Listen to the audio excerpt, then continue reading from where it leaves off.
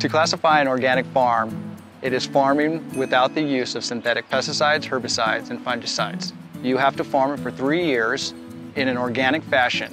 When you're conventionally growing and you have these tools in your toolbox like the synthetic fertilizers and things like that, it's much easier to get a crop to grow. With organics, we don't have that. We use different kinds of fertilizers that are really slow releasing, so we have to plan well ahead to make sure that we can develop the kind of crops you see behind me.